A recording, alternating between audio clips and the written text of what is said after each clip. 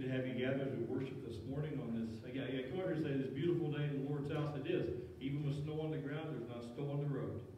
And we're not in Denver today. One of my friends I saw this morning, he pastors in Greeley, and they had 10 inches of snow as of 4:30 in the morning. So we'll take the moisture and enjoy the fact that we can get out and worship the Lord together today. A few announcements as we get started this morning. Just can you remind you, we're working through this series doing Lent called AHA, talking about the recognition of what God does in our lives and responding to Him. And so continue to pray that God will be with us there. We're updating our church directory, so back on the back counter you'll see a notebook that's got a directory in it. So just take a look at your information, make sure it's correct. If you need to change some things, there's some sheets back there. You can fill that out and just leave it with the directory, and then we'll make sure that we get those corrected. Our goal is to have this ready for us so we can have some new directories out by Easter. So we encourage you for that. Speaking of Easter, it's going to be on April the 4th. It'll be a wonderful time of celebration. We're going to have an Easter breakfast at 9 o'clock. We're going to be gathering food together. It'll be a little bit different than has been in the past. And we'll have some people who are going to serve that food. You'll come through the line, and instead of just like kind of picking your own stuff, they'll be there to serve you and do that kind of a safe way. And then we'll use the fellowship hall for eating together. So it'll be juice and fruit and those kind of things, just like a regular breakfast. The only really difference is we'll have people serving the food. So that'll be at 9 o'clock. Worship at 10 o'clock. We'll also have goodie bags for the kids. Special children's time as well on that Sunday morning. So we gather together to celebrate and worship the Lord on Easter Sunday. Also, you'll see in your, when you came in, there's a handout regarding Holy Week services. Those are the morning services we have as a community. The first one is going to be at our church on Monday morning, and then Cedar Creek Church, Celebration Church, All Saints Anglican Church, and the Church on the Hill will be hosting this year. So I encourage you to come and take part in that. It's always fun to gather with other brothers and sisters from other churches. I just have a wonderful time when I gather together with other people who worship the Lord together. Women's Craft Night, you'll see the information down there, Monday, March 22nd. It's at 6:30. Cost is $3. There's a sign-up sheet also on the back counter, or talk to Kathy Walters, and she'll have all that information for you as well. We're also working on a spring clean date. As many of you probably know, we have an Adventist church that worships in this building on Saturday. They pay rent to us and use this building on Saturday. We're talking with them. So if they're able to adjust their schedule of worship differently so we can come and be here, we're going to plan for the 27th to do a spring clean. Another thing is Luana Mullins, who's been one of our pianists coming forward to several years. Luana is at a place where she's not able to play the piano anymore, and we want to just say thank you to her for her ministry to us. So beginning next week, we're going to receive a love offering for her, and so we might just pray about what God would have you do just to bless her and let her know we've appreciated all of her ministry to us in the previous years. There's other announcements also in your bulletin to take note of. Be aware of each of those. Also, we're looking to expand our children's ministry. I'll talk a little bit about that in our prayer time. So we're going to worship the Lord together this morning, but before we do, Brother Connor is graduating from the ranch, and so he's going to come and share a word of testimony with us as we pray him out.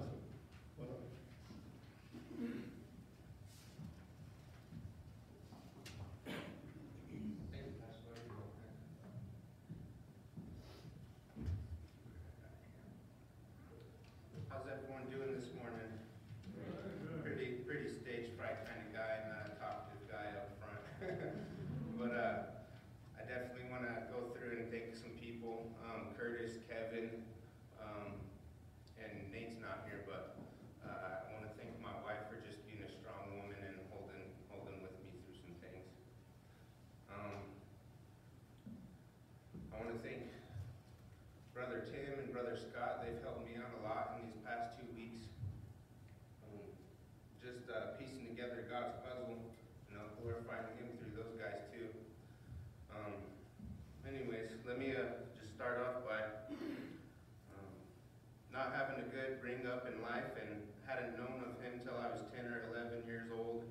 I wasn't saved till 2013, but He pulled a layer off my eyes, and when I tried doing the same old things I had always done, He showed me the real evil in this world.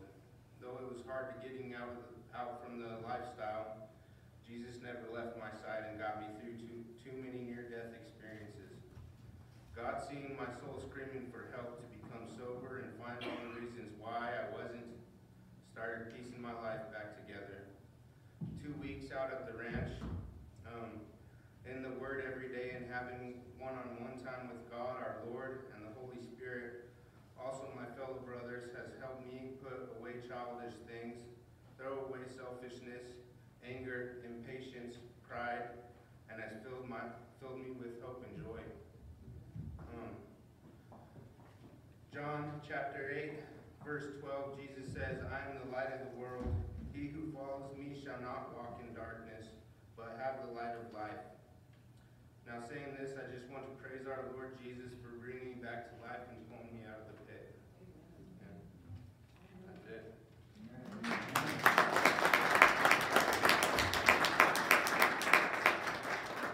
I'll take a second to pray for you. Let's just come down here on the main floor, and if your family wants to come join you today, and just surround him and pray for him. And we're just thankful for what God's done in Connor's life. Heavenly Father, we thank you for Connor. We thank you for his willingness to allow you to work in his life and to bring change and transformation. And Lord, we thank you for this graduation time. Lord, we know it's a time of moving into a different time. Lord, we know that your Spirit goes with him, your presence goes with him. So wherever he goes, we pray, Jesus, that you be with him. You'd help him to overcome. You'd give him all of the presence of God. Lord, we just know that you're with him. Just fill him with your Spirit, we pray, and use him to your glory. In Jesus' name. Amen.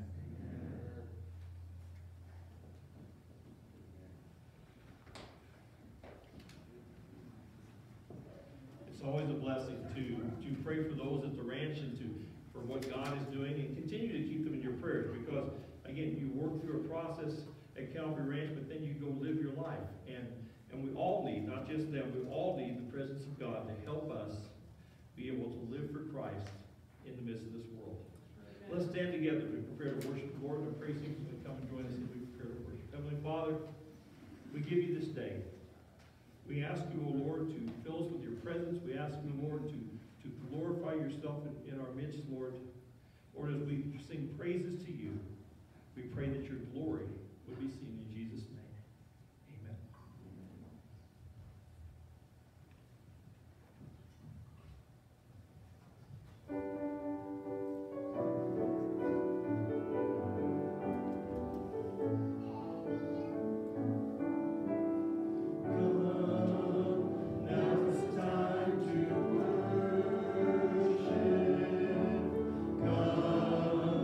Now is the time to give your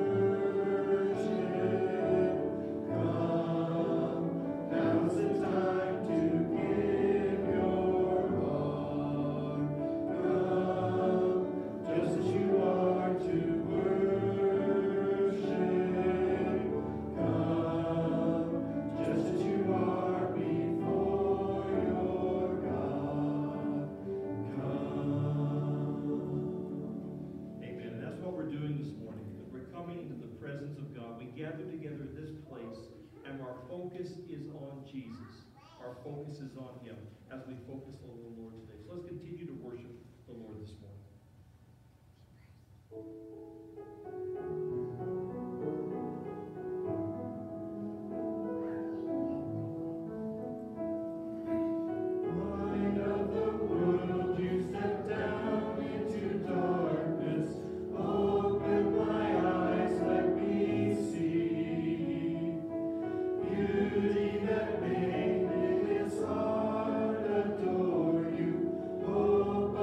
Life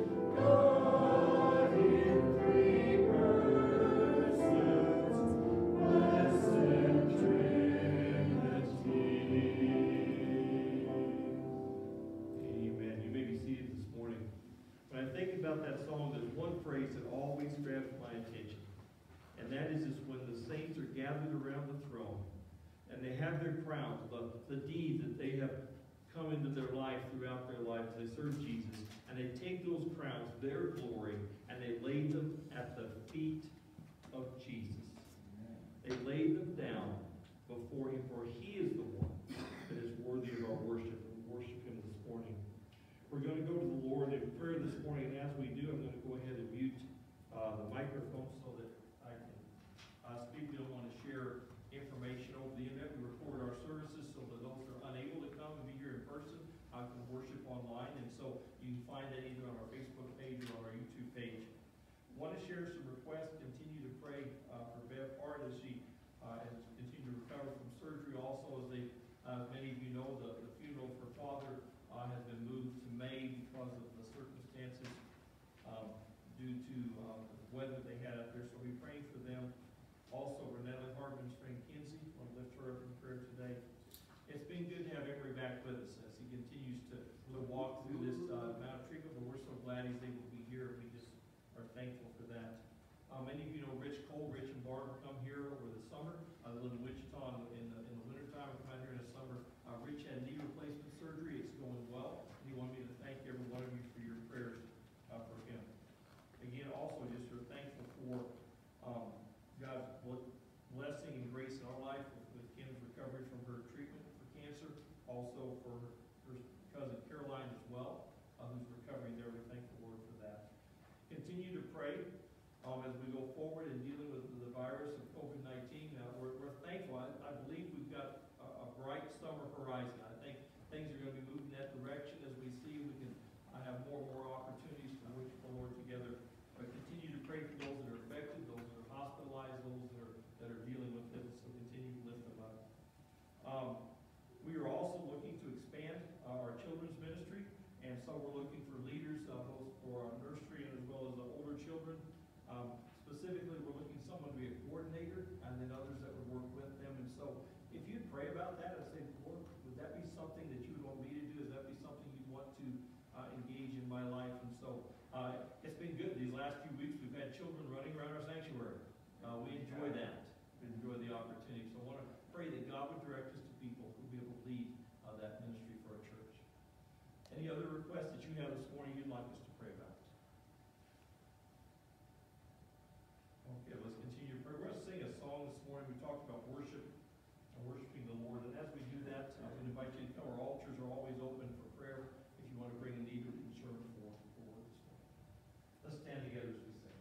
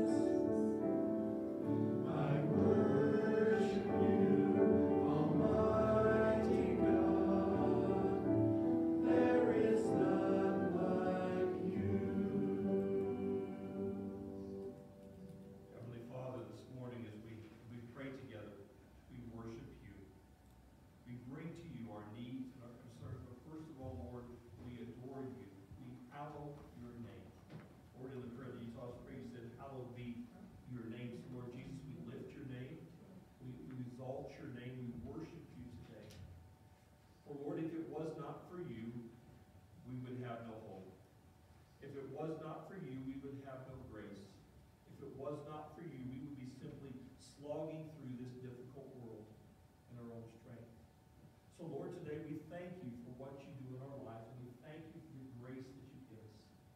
And Lord Jesus, today we ask, Lord, that your will would be done in our lives as it is in heaven.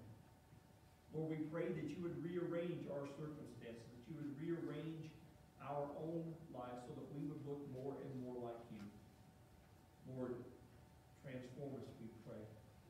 And Lord, we pray today that you'd give us everything that we need to do your will. Lord, you are our provider. You are the one that cares for us. And so, Lord, we ask today that you would give us our daily bread, that you give us the things that we need, so that we might indeed serve you with all of our heart, soul, mind, and strength. And Lord, we know that there are bills to be paid. We know there is food to be put on the table. There are things that need to take place. And Lord, you know all of that. But you've told us not to worry about it, not to be anxious about it, but Lord, to give it to you. And you will care for these things. Lord Jesus, we ask today that you would forgive us our sins as we forgive those who sin against us. Lord, we know that in our lives we need your grace and mercy. It was on the cross that you shed your blood and provided opportunity for our sins to be forgiven. You said if we confess our sin, you're faithful and just to forgive us our sin and to cleanse us from all unrighteousness. So Lord, today we pray that you would forgive our sin. But Lord, help us to be a gracious people. Help us to be people that give grace to other people. Help us to be people, Lord, that forgive others who have sinned against us. Lord, may we be a forgiving people who forgive others in the same way that you forgave us and washed away our sins. And Lord, we pray today that you lead us not into temptation. Lord, we are thankful for Connor and for Scott and for those who've been in the ranch and through the ranch. And Lord, we pray today that you would lead us away from temptation. For Lord, we know that Satan is about and he's warring to seek who he may devour. And that, Lord, he's come to steal, kill, and destroy. But Lord, you have come that we might have life and have it more abundantly. And so I pray today, lead us not into temptation, but deliver us from the evil one. Lord, give us victory, we pray. For Lord, yours is the kingdom and the power and the glory forever and ever. And Lord, you know the requests we mentioned, the physical needs that are here. Lord, we pray for Catherine's family and Lord, for the grandson of Kathy, Lord, and her family that whose life was taken. Lord, we pray that you be with that family, Lord, and be with them as they grieve and as they cope with the circumstances that are there. We pray, Lord, for the Lorenz family and ask, Lord, that you'd be with them as well as they cope with the loss of Gage. Lord, we know that loss is difficult, so we pray that your grace and your peace would be theirs.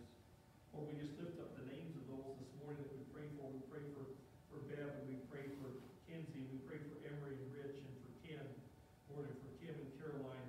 We ask, Lord Jesus, that you would touch their bodies and bring healing, for you're the great physician. Lord, today we just look to you. Lord, we look as we read your word, we ask that you speak to us by your Spirit. And Lord, as we share your word, we pray that your Spirit would say exactly what each one of us needs to hear, so we can bring glory to your name. Lord, we love you today. We pray, Lord Jesus, you would just help us to hear your voice in Jesus' name. Amen. You can be seated. As we prepare for our offering today, during the month of March, we prepare for what we call an Easter offering. Elizabeth is telling me to turn my microphone on so you can hear me. We receive an Easter offering for world evangelism. That offering goes to help churches of the Nazarene around the world be able to make a difference in the communities where they are and bring people to Jesus Christ. So we have a short video that we have today to kind of talk a little bit about what this Easter offering does.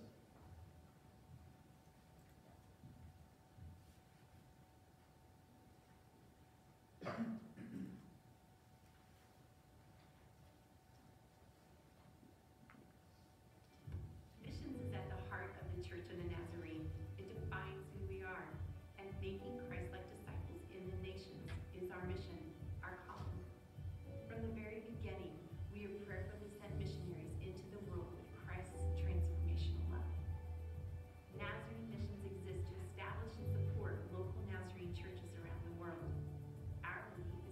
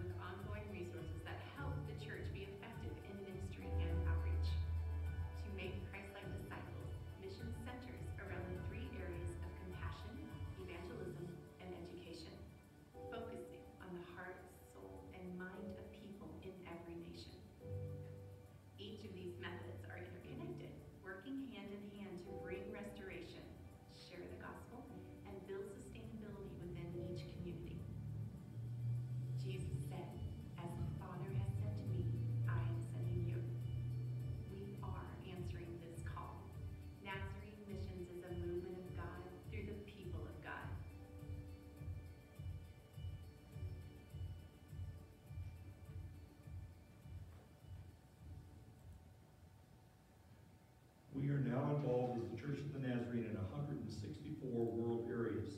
That means all around the world, the Church of the Nazarene is sharing the gospel of Jesus Christ, making a difference in the lives of people. I believe Luxembourg was the last country we just entered, that little dinky country in the center of Europe.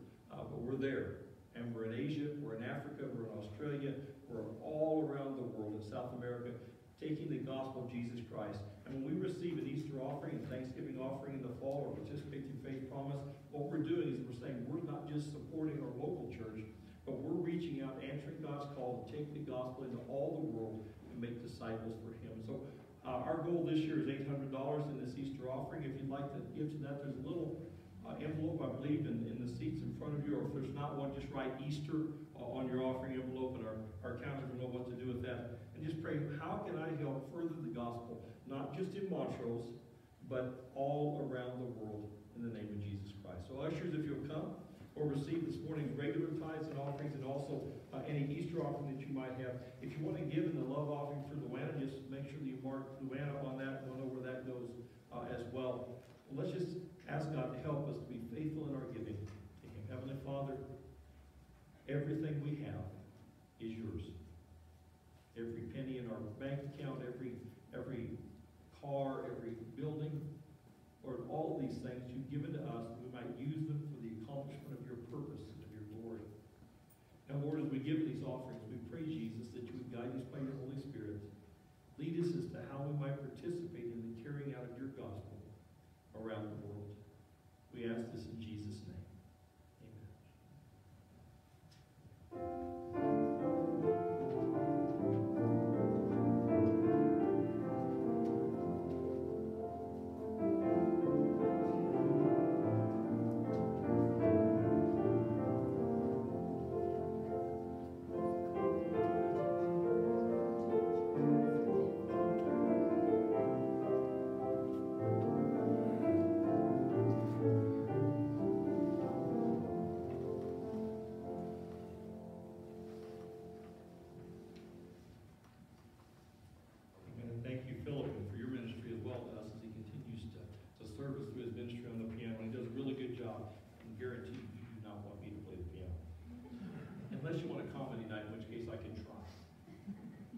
At this time now, our scripture readers are going to come, and we're going to hear from God's word this morning.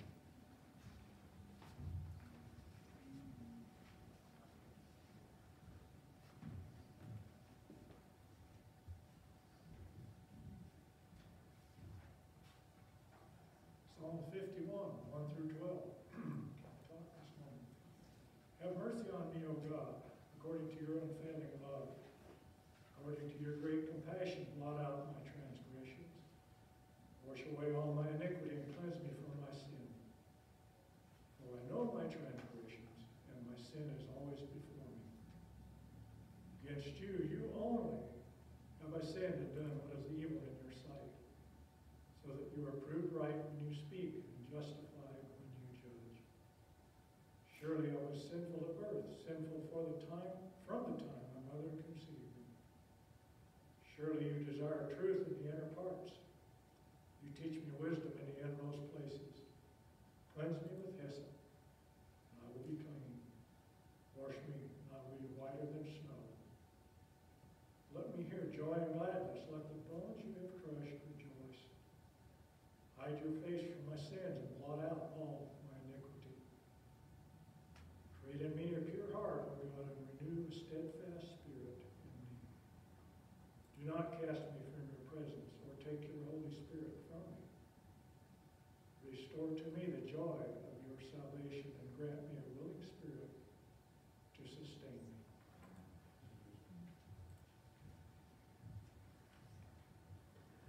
In 2 Peter 3, 8 through 15. But do not forget this one thing, dear friends. With the Lord, a day is like 1,000 years, and 1,000 years are like a day. The Lord is not slow in keeping his promise, as some understand slowness. He is patient towards you, not wanting anyone to perish,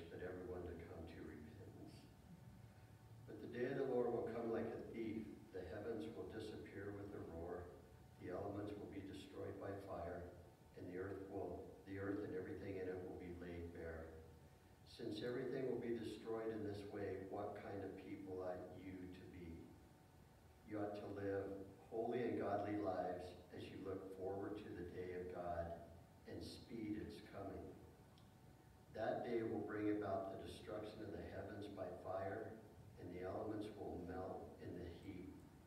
But in keeping with the promise, we are looking forward to a new heaven and a new earth, the home of righteousness.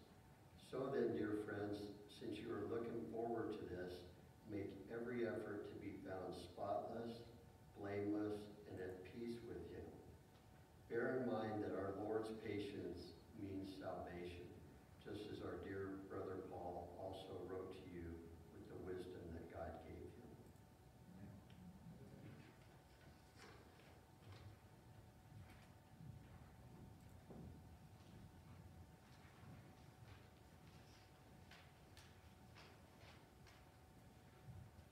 Trina Thompson was having trouble finding a job after she graduated from Monroe College in 2009.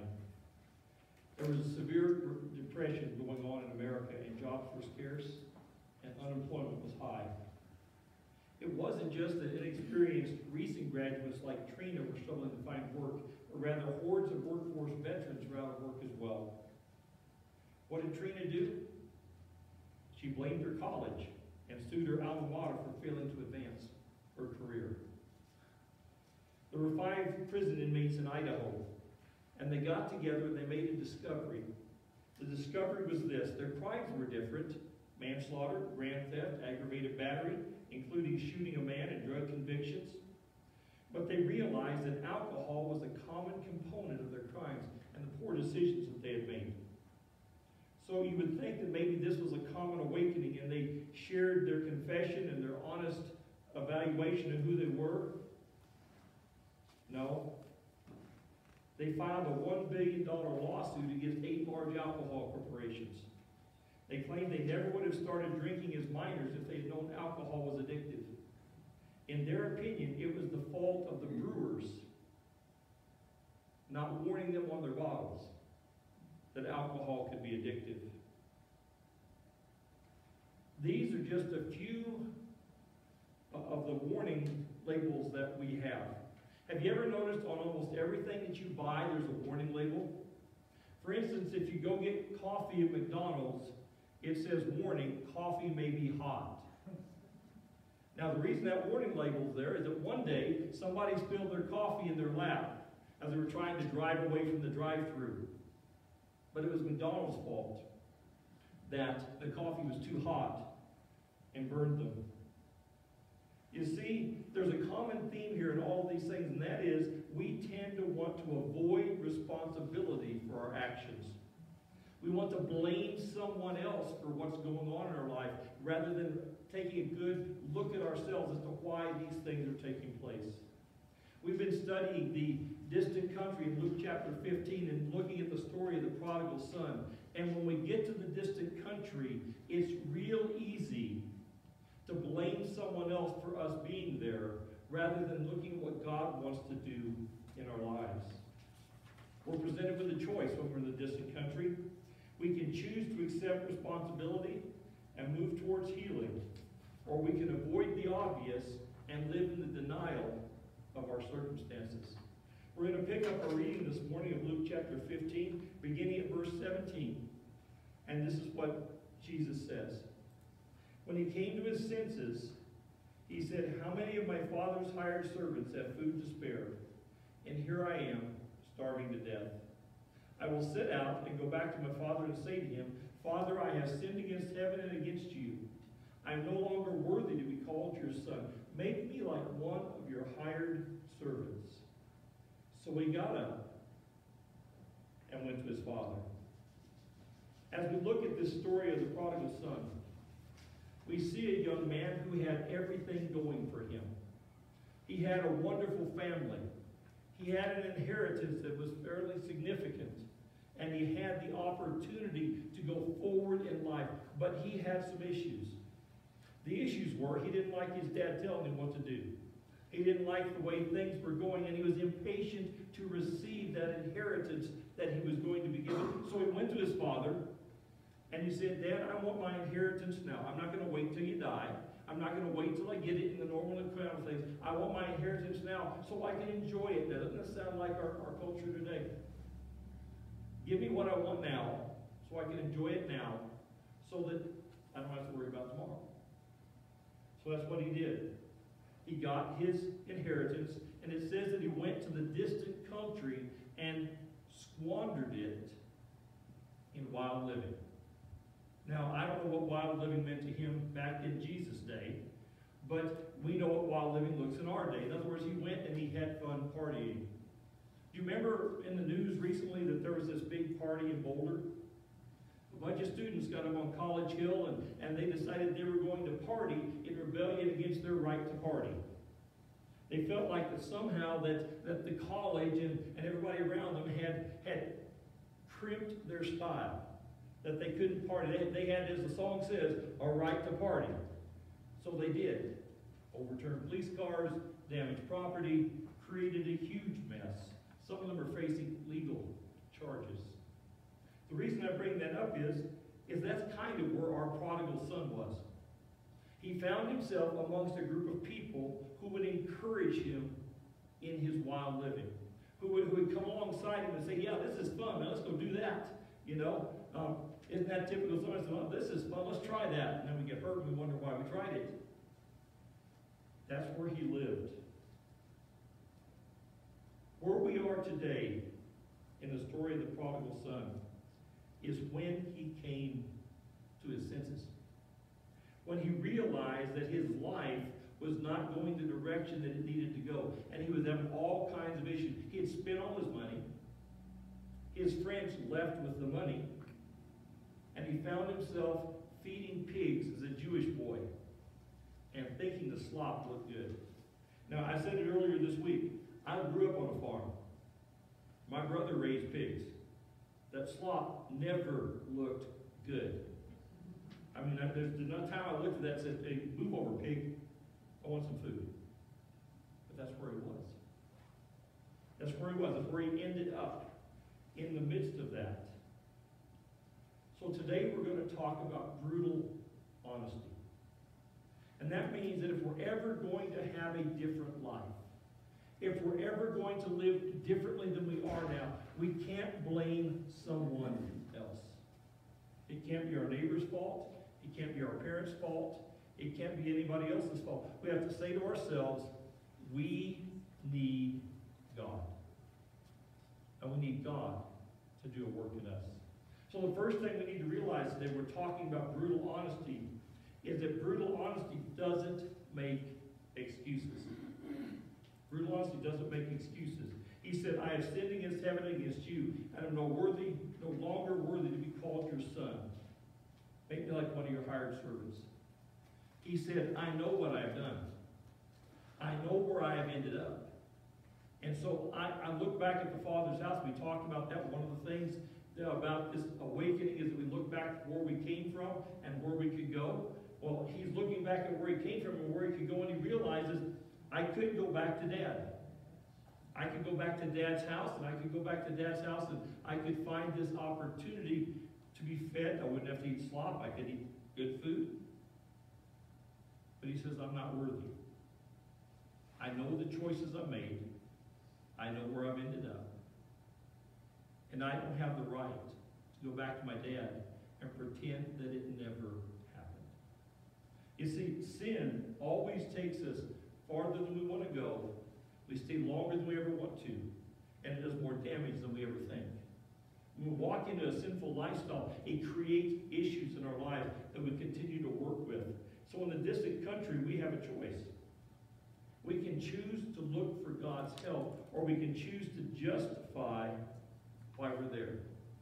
We love to do that. We go to great lengths to tell ourselves something other than the truth, to keep an illusion going rather than to get honest about our reality.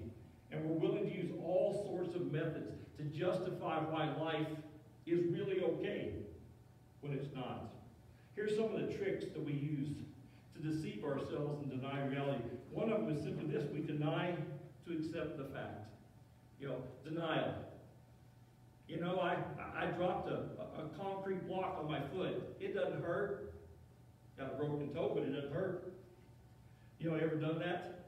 Or you, I remember walking up to my mom one time when I was just a kid. We weren't always good kids. We didn't always treat the equipment the way we should have. So we left things lying around the yard, like pitchforks. And I remember one day when I was probably in 4th or 5th grade, we were playing and we were having a good time. We were running around, and all of a sudden I noticed something. I found a pitchfork. You know how I found it? With my ankle. And it went through the front of my ankle and out the back.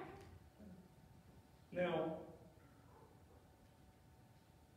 I could say I don't have a problem, but I didn't know how to get it out. Now, remember, I'm 9 or 10. I'm a little bit freaked out that I found this pitchfork. So I grabbed a hold of the handle and walked up to the house and asked my mom, how do I get this thing out of my leg? I don't have a problem, but there's obviously a pitchfork saying that I do. Denial. Denial of a reality. Denial of the fact that our finances are messed up because I've charged the credit card too much. Denial of the fact that I'm not making good decisions because I'm choosing to drink alcohol. Denial of the fact that anything else going on in my life surely couldn't be my fault. It must be my wife's. Must be my husband's. Must be my kids'. Surely couldn't be my choices. Another thing that we do is we tend to disagree. And disagreement has less to do with the facts and more to be with what we want it to be true. You ever wonder why we have the thing of fake news? It's because we have certain beliefs that we want to believe are true, whether the facts support them or not. We're willing to lie to ourselves about reality and what we believe if it means we get something that we want. I can believe that this is true because I want this. The old adage, don't bother me with the facts, my mind is already made up. That's one of the mindsets of the distant country. Another mindset is defensiveness. It reveals that we're living in an area where we're in denial. We choose to point the finger at someone else to avoid pointing the finger at ourselves. We choose to say that it's not me. You remember Trina? I don't have a job because my college didn't prepare me. Or the 5 inmates that said, it surely couldn't have been our poor choices. It must be the fact that alcohol was made. You see, defensiveness. Have you ever had somebody ask you an honest question, but you didn't want to give them an honest answer? What's on your computer? What TV shows are you watching? Where did you go? What's on your phone? You see, I got to confess today, this wasn't the sermon I was looking forward to preaching. Because I know that the Holy Spirit says, well, wait a second, what about you? And that's the truth. All of us have to look at ourselves and ask God, the Holy Spirit, to say, as it says in Psalm 139, search me, O God, and know my heart, and see if there be any wicked way in me. Defensiveness. I've discovered that this is one of the reasons why some people don't come to church. Because when they come to church, they are reminded about what's not right in their life. One girl put it this way, she said, when I went to college, I started partying. I guess that's about the time I stopped going to church. Or I started dating this guy, and it wasn't long after that I stopped going to church. My marriage was falling apart, and I filed for divorce. Then I stopped going to church. Defensiveness. Not wanting anybody to ask me the tough questions because I really don't want to give an honest answer. We avoid the people and the places that might confront us with the truth. And we blame somebody else. We put the focus of our sin on somebody else. Society is masterful at that. If your marriage doesn't meet your expectations, it must be my spouse's fault. If your child rebels, it must be somebody else's fault. The economy, your job, there's a famine in the land. I'm eating pig slop. Surely it must be somebody else's fault. Kyle Eidelman tells this story. He says, one day I was in the parking lot at Walmart. And I was in the parking lot, and it looked like it was going to rain. And so I was in a hurry to get from the store to the car. So I went there and I unlocked my cord and I grabbed the hold of the door and the wind caught it. And there was this nice Toyota Camry sitting beside. And my door just went whack against the Camry.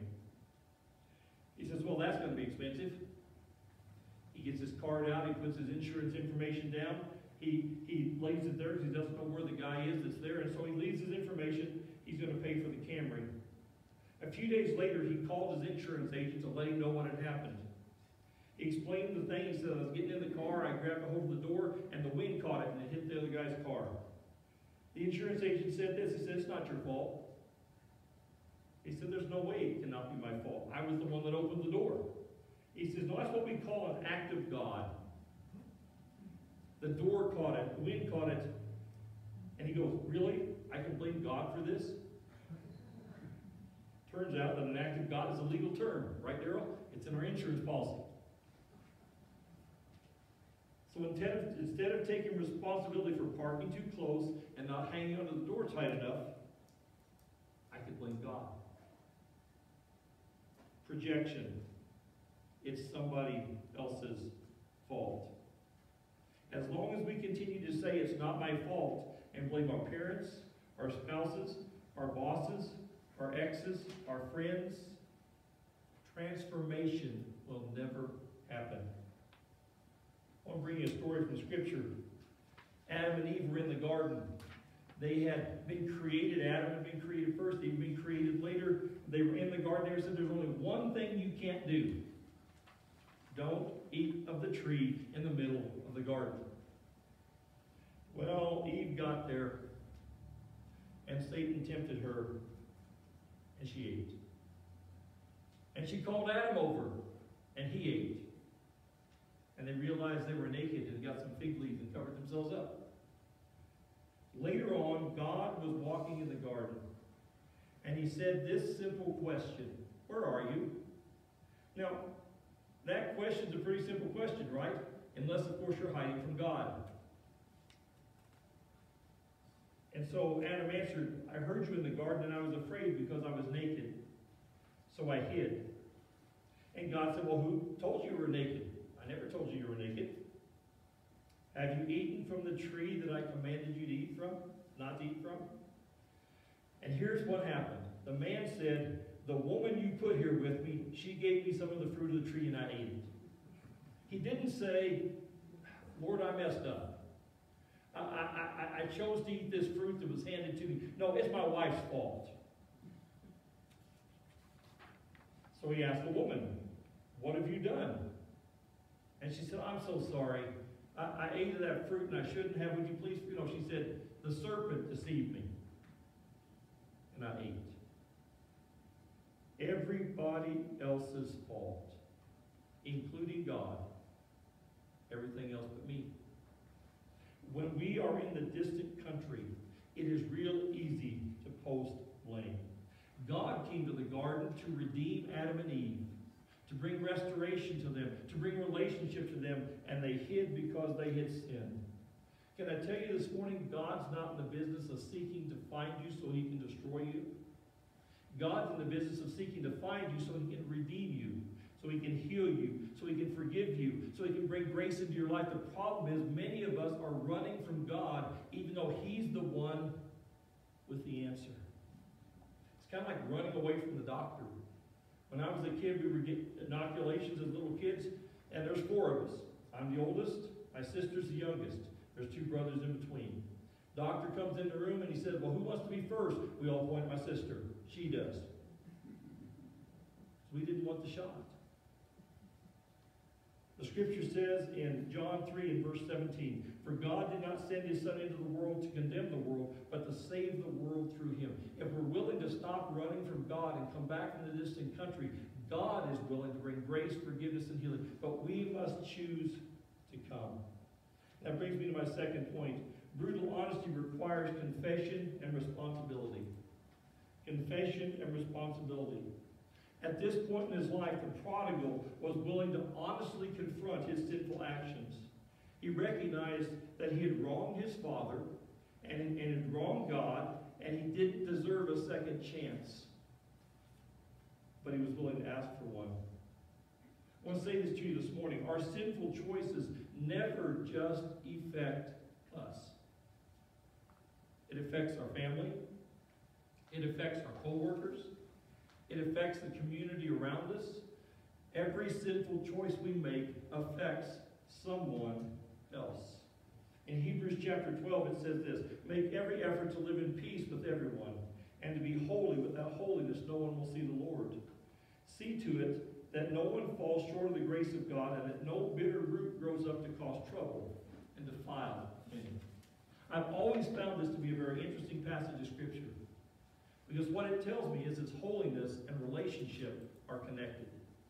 How we relate with other people is connected to how we relate with God. And how we relate with God is connected to how we relate with other people. And we cannot separate them. We love to say, well, I have a great relationship with God, but my brother, man, he's a pain. Or, man, I have a great relationship with God, but, you know, I just can't live with that woman. Or I can't live with that man. My kids. You see, we can't separate that. He says to love one another as I have loved you. To love our spouse as I have loved you. To love our kids as I have loved you. To love our church people as I have loved you. To love the world. To love people as I have loved you. We can't separate our holy walk with God from our relationship with people. 1 John 1:7 says, we walk in the light as he is in the light. We have fellowship one with another, and the blood of Jesus, his Son, cleanses us from all sin. You never sin alone. Your sin always affects someone else. We're familiar with the story of David and Bathsheba. Let me just give you a brief rundown on it. David and Bathsheba. David was not where he was supposed to be. The kings all go to war in the spring. David didn't do that. David's at his house. He's scrolling through the internet. He's looking down across the balcony. And he sees this woman who's taking a bath. He's struck by her. He sends someone to find out who she is, and the guy comes back. He says, that is Bathsheba, the wife of Uriah the Hittite, one of his soldiers. So he sent for her. She was married. So was David. He brought her into his house. Committed adultery. She went back home. And verse 5 of 2 Samuel chapter 11 says, the woman conceived and sent word to David saying, I am pregnant. Talk about an awakening. Talk about brutal honesty. David thought, well, this is just a one-night stand. This is someone I can relate to, and all of a sudden, pregnancy occurs. To cover his sin, David had Uriah, her husband, killed. Put him in their very front of the battle so that he couldn't escape. Once she had gone through her mourning period, he took her as his wife. So therefore, since she was his wife, the child will be his, not somebody else's. And he lived in denial for a year. You see, we go from 2 Samuel 11 to 2 Samuel 12 pretty quickly. 11, chapter 12. Turn the page. There's a year in there that David lived in his sin. On the outside, everything looked good. He reigned successfully. He penned songs. He won wars. But he never acknowledged his sin. God gave him a year. How long has God given you? It's still there. You're still dealing with it. But you haven't acknowledged it to God. Finally, in 2 Samuel 12, God sent the prophet Nathan. And he gives this story about sheep. He says, here's this one guy that's got all kinds of sheep in the pen. He's got numerous sheep. There's this one guy that has one sheep. And he loves him to death. He probably named him. And he's just this really pet sheep. But the guy with all the sheep has a visitor come. And he wants to prepare a meal of mutton. So he doesn't take from all the sheep of his. He takes this other guy's sheep. David is so angry that someone would even do that.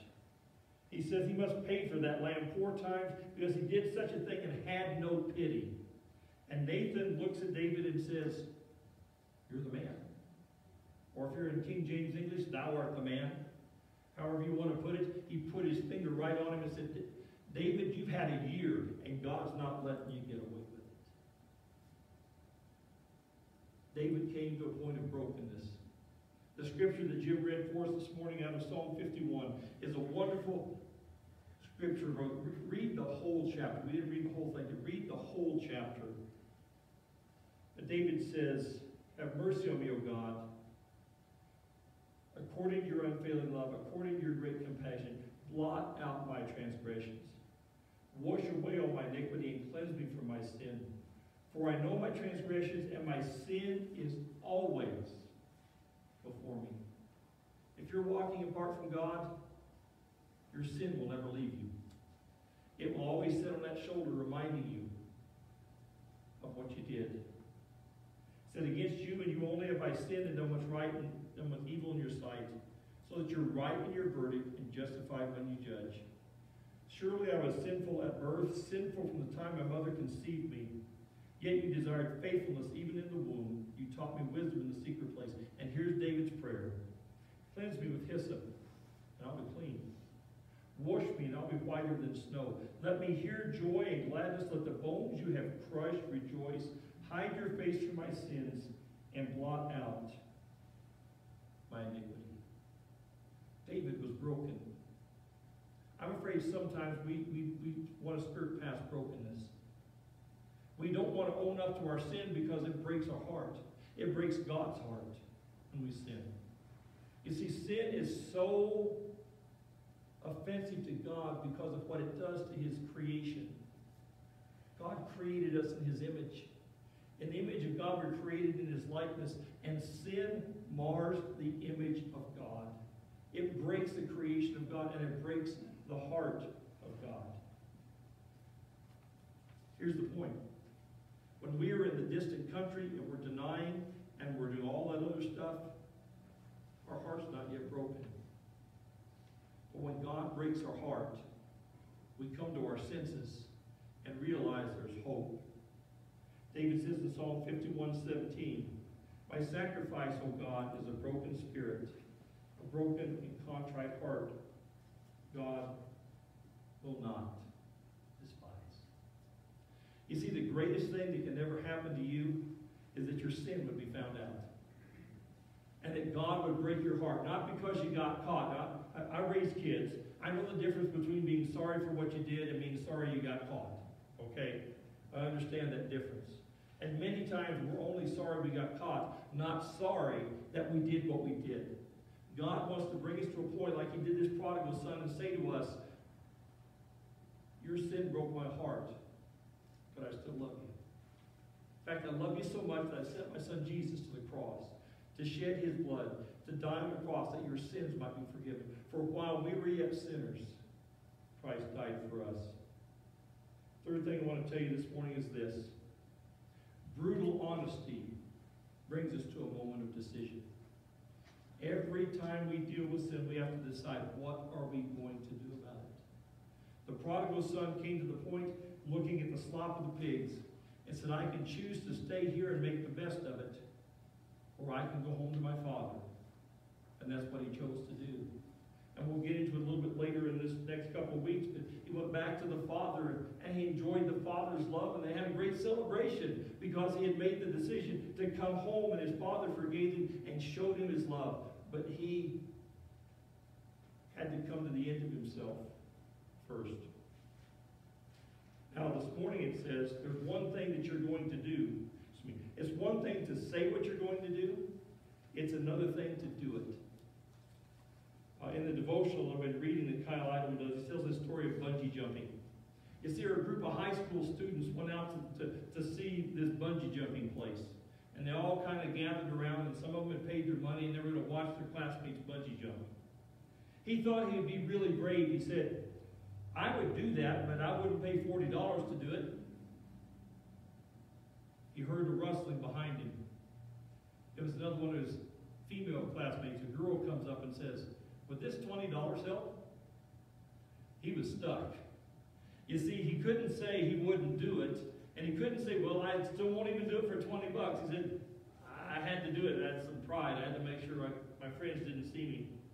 So he walks up to the platform, puts his 20 bucks with her 20 bucks. He gets in line, and here's what he says. He says, I told myself, it's not that high. But once the platform was a grand lever and I stepped aboard, I began to be nervous. It rose higher and higher. Oh, by the way, I'm scared of heights. Finally, the crane lurched to a halt, and he said, I stepped to the edge and I made a horrible choice. I looked down. Never looked down. He was paralyzed with fear, and he didn't know what to do. So he turned around to the crane operator and he said, I just can't do it. Would you give me a shove? Apparently this had happened before. He says, legally I can't. I can't push you off. He says, you have a choice. You can either jump or you can ride the platform down. Well, he wasn't going to ride the platform down. And finally, after a while, the guy says, you know, if you close your eyes and fall, anybody can do that. So he closed his eyes, and he fell, and he bungee jumped. He made a decision, and he acted on it. You see, that's what we're trying to get to in this series. If we want an aha moment, if we want our lives to be transformed, if we want to be different, there's three things that go into that. Go ahead and go to the next slide, Elizabeth. It's like a door with three hinges. Some of you people do construction, you understand that. You need all three hinges. The first hinge is awakening. I begin to awaken to myself and recognize that my life is not where I want it to be. The second hinge is the hinge that we're talking about, that hinge of brutal honesty, where I look at myself and I'm not going to let myself off the hook. I'm going to be open. I'm going to be honest. I'm going to confess my sin. And the last one is I take immediate action. It says in the story of the prodigal son, so he got up. He didn't stay down at the trough. He didn't try to justify why the food looked good. He didn't try to explain why he was where he was. He simply got up and returned to the Father. You see, that's the question we have to ask ourselves this morning. God, the Holy Spirit, is already here. He's already talking to us in our heart. We're hearing a voice that we're familiar with, and He's talking about something in our lives that we're familiar with. The question is what are we going to do about it? It's one thing to be awakened. It's another to act. It's one thing to be on the platform. It's another to jump off. If God is talking to you today, it's a good time to jump off into the arms of the Father and let Him hear you and receive you. And it says, he got up. There's a big difference between he came to his senses and he got up. It's one thing to know. It's another thing to act. So my question this morning is this, is what action do you need to take in order to be obedient to what the Holy Spirit is saying to you right now, today, in this place? Not next week, not last week, but today I believe God, the Holy Spirit, is having a conversation. And He's saying to you, here's where you are. Perhaps you're honest enough to say, yes, I agree with you, Lord, that's where I am. What do you want me to do about it? And He's laying it out. The question is, will you be obedient to what He asks you to do? Let's stand together. Invite our praise team to come this morning. We're going to sing a closing song. It's fairly familiar to us. It's one that we have sung before. The song is simply, I surrender all. Surrender and yieldedness brings redemption and forgiveness. And so this morning, whatever it is God's talking to you about, we have these things called altars here today.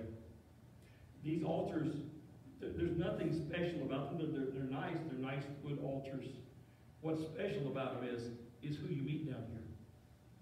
You see, when we come to the altar, we come to God and say, Father, forgive me, for I have sinned. I'm not worthy to be called your son. Just make me a handman. Just make me a servant. I just want to be near you. But God says, I love you. I want to restore your relationship with me. I want you to become a son again. I love you, and in fact, I sent Jesus on the cross to die for your sins so that you can continue that relationship. What you've got to do this morning is surrender your pride. Surrender your sin. And ask Jesus to bring forgiveness. We confess our sin.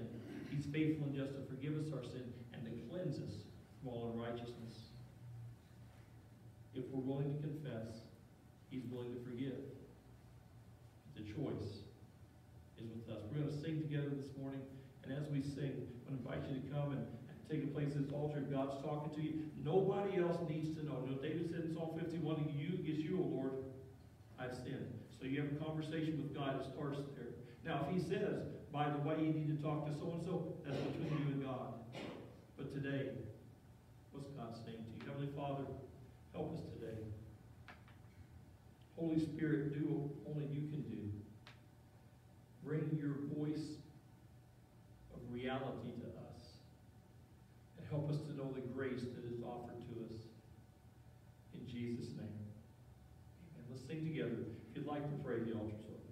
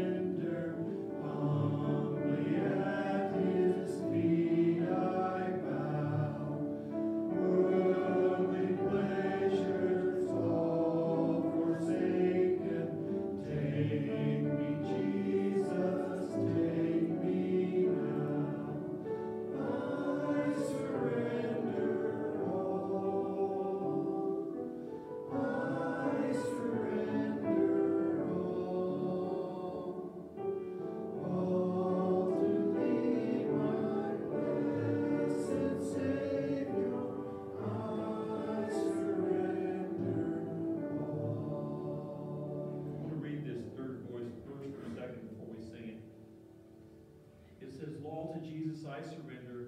Make me Savior, wholly thine.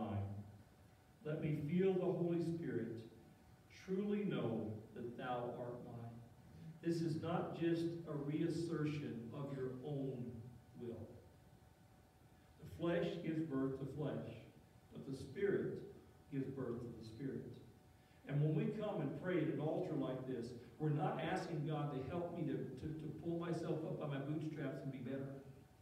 We're surrendering our will to God so He can make us better. That He can do a work in our heart that's better than we could ever do ourselves. It is a yieldedness to God. In Romans 12 it says, I urge you therefore, brethren, by the mercies of God, to present your bodies a living sacrifice, holy and acceptable unto God, which is your reasonable service of worship. And don't be conformed to this world, but be transformed by the renewing of your mind. Then you can test and approve what God's will is good, pleasing, and perfect will. We'll never live like Christians unless Jesus, the Christ, changes our heart. We'll never be like Him unless He does something in us. We can't do it. He must do it. But we must surrender so the Holy Spirit can transform our lives. We're going to sing one more verse today. That's going to be all the way sing unless the Spirit urges otherwise. But if God is speaking today, don't walk out the door without Him. Bring it to Jesus and let Him offer forgiveness. Let's sing that third verse.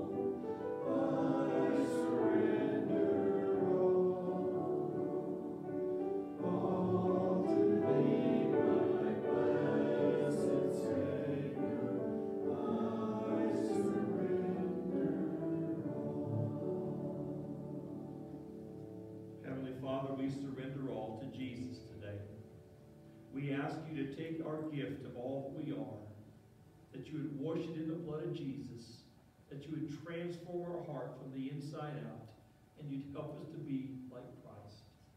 Lord Jesus, this morning I pray that you'd be with these who are praying this morning, that, Lord, you would do the work in their hearts and lives, and that, Lord, they would rise again to live in the power of your resurrection.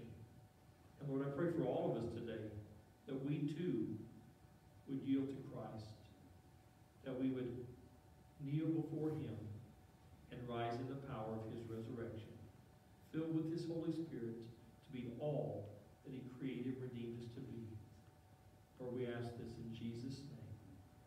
Amen. Please be seated if you'd like to remain as we pray.